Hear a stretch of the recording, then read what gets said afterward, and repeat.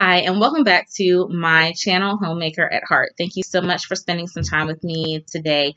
A little while ago, I did a Dollar Tree haul video where I showed you some t-shirts that I purchased in youth sizes and adult sizes.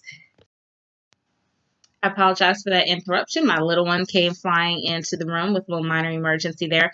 But I purchased some t-shirts from Dollar Tree. The youth sizes my son is wearing, and those that are too big for him now, we've just put those in his closet for him to grow into. But they also had adult sizes, anywhere from large to 3X in various colors. And so I had two options. I could alter those shirts that were too big for me down into a size that fit, or I could turn them into t-shirt skirts, and I decided for the latter. So I'm going to show you very quickly how to turn an oversized t-shirt into a skirt. So you're going to start with your t-shirt. Usually I work at my dining room table because it's a nice big flat surface and no one is ever in there. But I happen to be in my son's playroom today. And the floor is open so that I can lay out my t-shirt. So I'm going to lay the t-shirt out flat on the floor, and then I'm going to cut off the sleeves in such a way that I'm going to cut on a diagonal so that I line up with the side seams of the shirt. Okay, so I've cut my shirt on a diagonal, so you can see where I cut the diagonal line for the sleeves off, and I also cut straight across under the collar of the shirt to make the waistline of the skirt.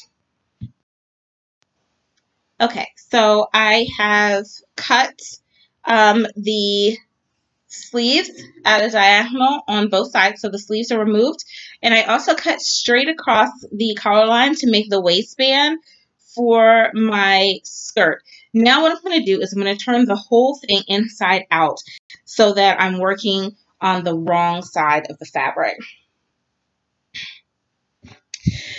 So I'm turning it inside out, and if you are a pinner, this is the point where you are going to want to pin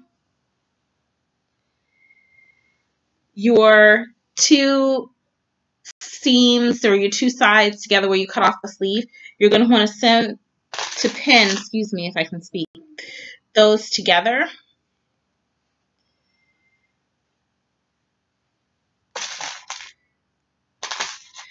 Now you can definitely, if you do not have a sewing machine, these little side seams are, in my opinion, small enough that you could sew these by hand.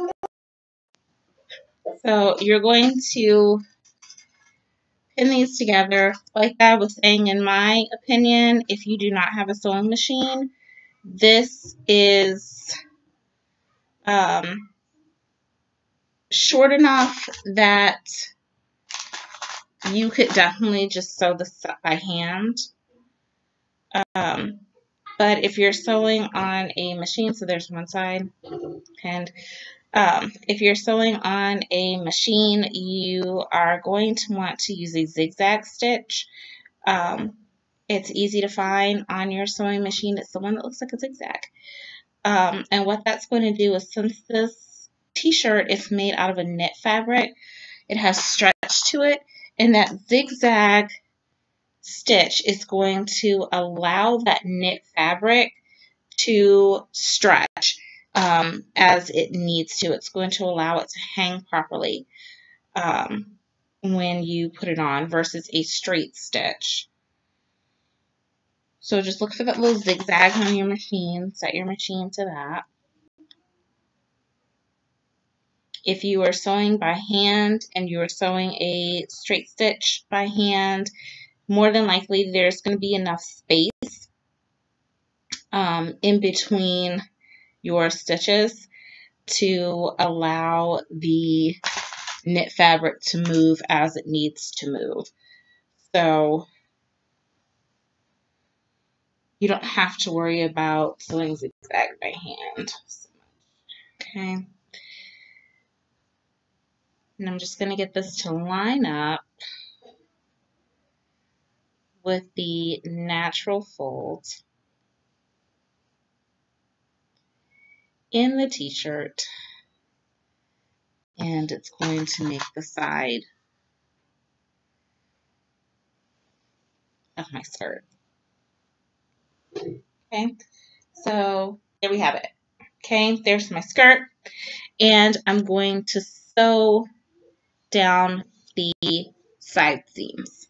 Okay, so once I've sewn down the side seams, I am going to take the waistband, fold the waistband down, and I am going to sew all the way around the waistband using that same zigzag stitch. Okay, so once you have sewn the sides where you cut off the sleeves, and you have sewn around where you cut off the collar to make your waistline, your skirt is going to look something like this. Yes, this is a different color. I made 3 of these, a black one, a gray one, and this green color. And I stopped them all in various stages so that I can show you on the video. So this green one is stitched here on the sides where the sleeves were cut, stitched across with the waistband. So now what I'm going to do is I'm going to run my elastic around my waistband. So when you are stitching, I'm trying to find my little hole that I left for myself. You do not want to stitch all the way around. Here's my little hole. You don't want to stitch all the way around. You want to leave yourself about an inch of space that you do not close up, because you are going to run your elastic through the waistband.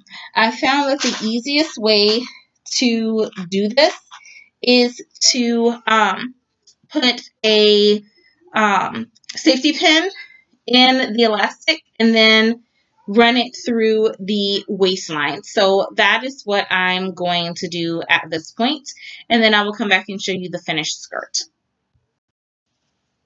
Okay, so once you have run the elastic around the waistband using your little paper clip or safety pin, you're going to take that paper clip or safety pin out, and you're going to sew your 2 ends of your elastic together. Once you've done that and you've sewn the 2 ends of the elastic together, then you're going to go back and you're going to close up your little hole where this is the 3rd skirt. This is the one that's completely done. You're going to go back and you're going to close up your little hole in the waistline where you pulled the elastic through. And this will complete your skirt. You just have to even out the elastic on the waistline. And there is your skirt ready to go. You do not have to worry about hemming the bottom because the bottom of the t-shirt is already hemmed. It's done. And your side seams went right into the side seam of the shirt as it is. It probably didn't even have a side seam, but you know, went right into the side of the shirt as it is. So now you have a cute little everyday skirt that's kind of wash and wear that you can pull out and wear whenever you need to. If you have any comments or questions, please post those below. If you like the video, please hit the like button and do not forget to subscribe to my channel, Homemaker at Heart. Thank you so much for spending time with me today.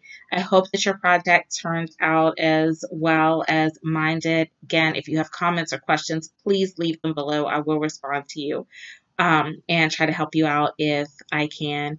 Take care, and I will talk to you again very soon.